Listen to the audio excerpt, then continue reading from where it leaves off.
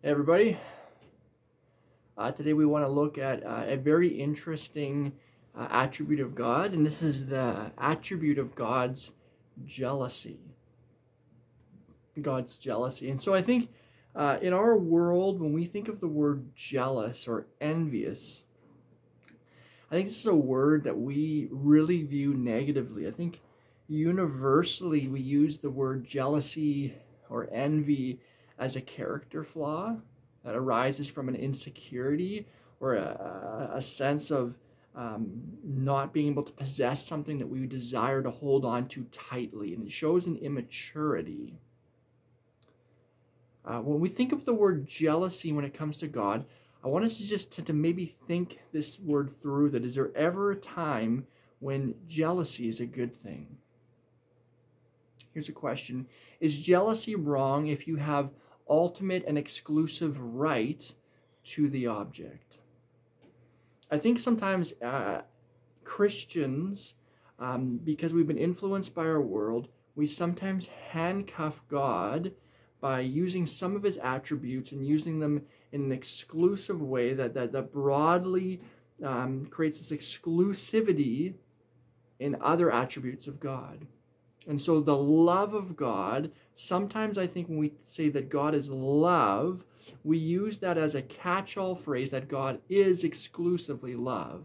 And so it's almost like God is love, and unequivocally we can also say that love is God. And so that God is love, and there's nothing other than love inside of him on our terms.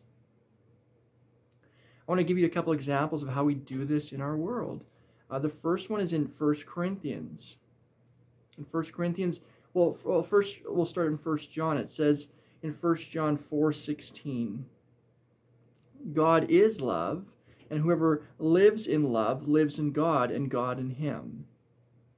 Right? So this idea that God is love is scriptural. It comes from 1 John 4. And so I've seen this exact thought process go on in somebody's mind. They say God is love, and so what God is 1 Corinthians chapter 13. And so in 1 Corinthians 13, this says, love is, and the people say, because God is univocally love, and God is love and God are equal terms. God is love, love is God. We can take the word love is patient out and just put God in there. God is patient, God is kind. He does not envy, he does not boast. He is not proud, he is not rude, he is not self-seeking, he is not easily angered. He keeps no records of wrongs. He does not delight in evil, but rejoices with the truth. He always protects, always trusts, always hopes, he always perseveres. God never fails. Now, I don't know if this is exactly the way we should be using this, because God sometimes, in his wisdom and in his relation to us, doesn't act always in accordance with this because there's other things going on. And so a couple examples, it says God doesn't keep any record of wrongs, and the Bible says he actually does. When we are in Christ, he will not punish us for those records, and as far as the east is from the west, thus far he's removed our transgressions from us. But it also says in Revelation that he keeps a record of all the things we've ever done. And so that's something we have to struggle with. Different people think different things. But this idea specifically, love does not envy, and so therefore God doesn't envy as well, is a handcuffing of God. Typically, jealousy or envy, if it's jealous, it shows an immaturity or an insecurity, but not always. Here's something I want to ask. I want to ask this question. I want us to think about. If I'm jealous over someone else's wife, I see someone else's wife that I desire, and I'm jealous of the love that she shares with him, that is evil. I think universally, hopefully in our world, we think that that's universally evil, that she belongs to him and he belongs to her, so don't get involved there, Steve. But I think, do we ever think about this, that I should be jealous over my own marriage?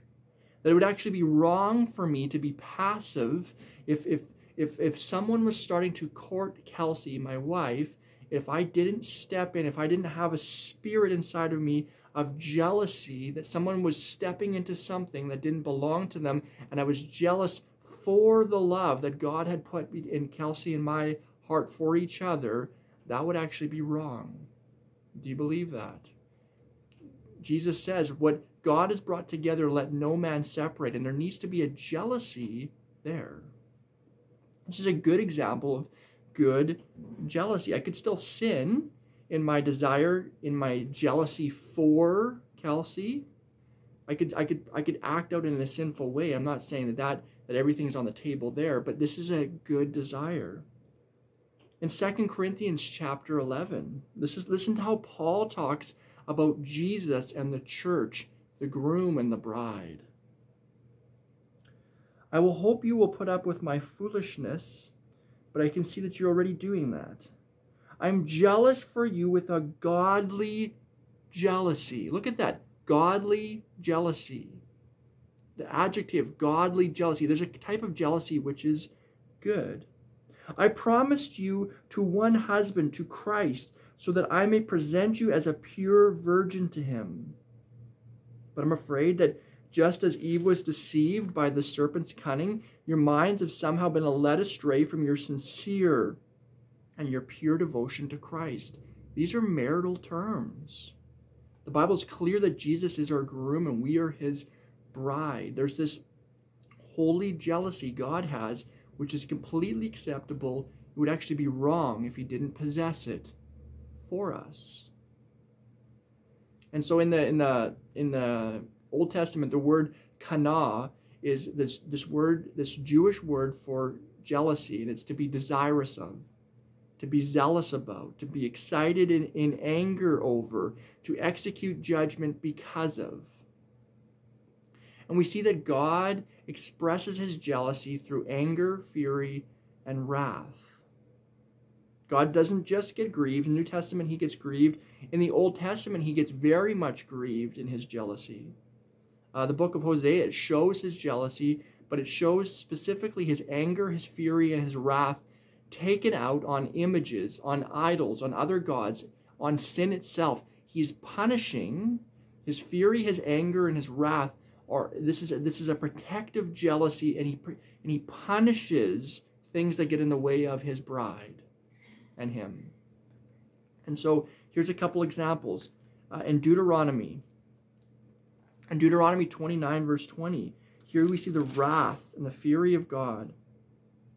29, verse 20. The Lord will never be willing to forgive him. His wrath and his zeal will burn against that man, and all the curses written in the book will fall upon him, and the Lord will blot his name out from under the heaven. This is talking about people, the blessing and the curses, and people who consistently refuse and walk away from God, and they're stirring up the people of God, and they're creating this idolatry. Here's a couple more. The fury of God. We see this in Zechariah. Sorry, I'm trying to find it in my Bible here.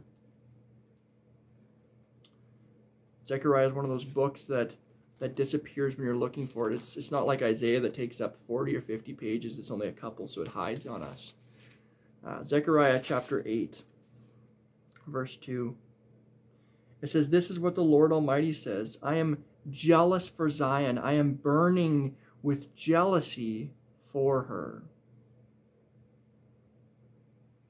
And so God, in his jealousy, is going to bring Israel back. He's going to rescue her. He's got this zealousness. Isaiah 42, verse 13. Isaiah 42, verse 13, we see the wrath of God. The Lord will march out like a mighty warrior. Like a warrior, he will stir up his zeal. With a shout, he will raise the battle cry, and he will triumph over his enemies. And there's this zealousness for Israel. And he wants to take out the images. He wants to take out the idols, the other gods, and the sin in our world. He wants to remove those things in a protective jealousy over his people. And so in the Old Testament and the New Testament, we see it developing in the Old Testament. The New Testament presupposes it and builds upon this, but that God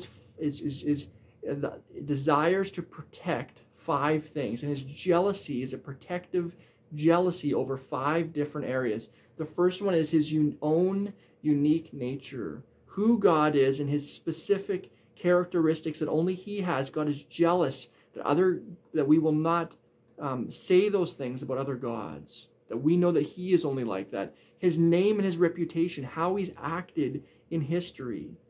God is jealous that we would understand he is the Redeemer, he is the rescuer, he is the one who is the peacemaker, he is the one who is the flourisher, the one that gives life. It's not these other gods. It's not these other nations. It's just him.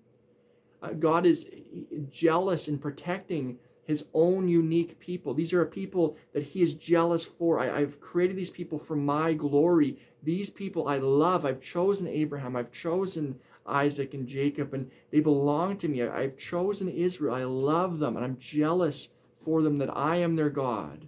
Like the Shema says, there's the Lord your God. The Lord your God is one. Worship the Lord your God with all your heart and your soul and your strength. There's this unique back and forth love between God and his people. God has this desire to protect, and this is jealousy for the land of Israel and for the unique city, which is Jerusalem. God has this jealousy the Old Testament talks about. And I want us to just really think about this, that God has this special type of jealousy, and it's a jealousy for us. It's not a jealousy of us, or not a jealousy of Baal, or of these other gods of Egypt. God's not jealous over our idol of money. He's not jealous over our idol of sex. He's not jealous over our idol of luxury and recreation. He's jealous for us. There's a huge difference there.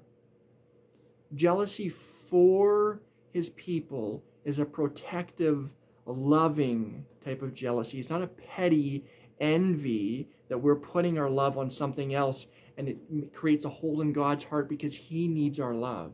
That's jealousy of. But Jesus and his Father have jealousy for us.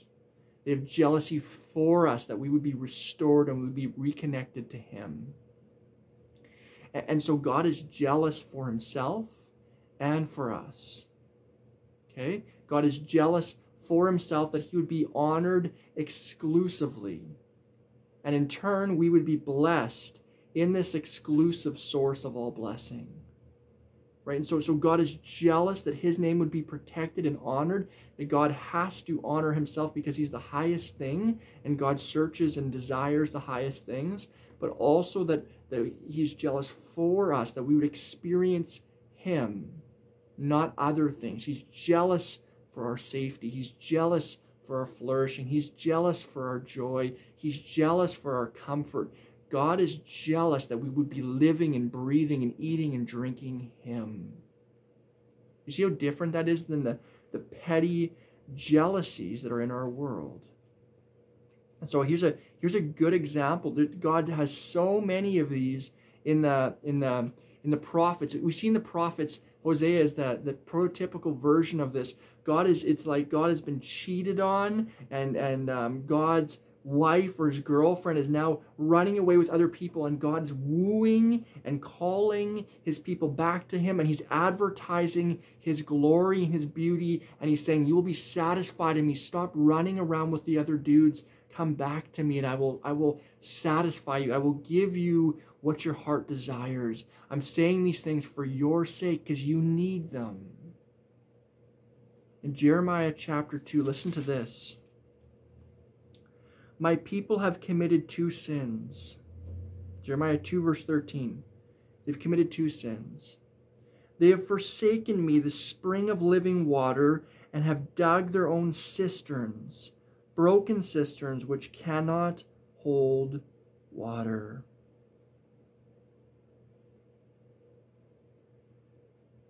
And he goes on and he says, your wickedness will punish you, your backsliding will rebuke you. And consider then and realize how evil and bitter it is for you when you forsake the Lord your God and have no awe of me. And so he's saying all of these things, no matter how much you wash yourself in soap and as much as you cleanse yourself and as much as you energize yourself with your idols, you will not experience the life, the beauty, the power, the flourishing, the wisdom, the security, the comfort, the joy, and the love unless you come back to me. And so I'm jealous for you, Israel. I'm jealous for you, church, that you wouldn't share your love with things that destroy you. I want us to think about these things as Christmas is around the corner. Think about the jealousy that God has for you. Think about that. I want to end in James 4. It says, you adulterous people, don't you know that friendship with the world is hatred toward God? Anyone who's a friend of the world becomes an enemy of God. And then it says, listen to this, James 4 verse 5. It says, do you not, how does it say it? Do you not believe that Scripture says without reason, the Spirit he caused to live inside of us envies intensely? Now, the Holy Spirit is a grieving, jealous God who desires for us to love Jesus Christ, the giver of all life. Jesus, through his Spirit, is jealous for us. Hear his call when he speaks to you, that there's this jealousy inside of him, that he longs to bring you back, that your focus would be on Christ, and that he would melt and soften and shape your heart. Don't run away from him. He is the one who is jealous for you with a jealous lover love.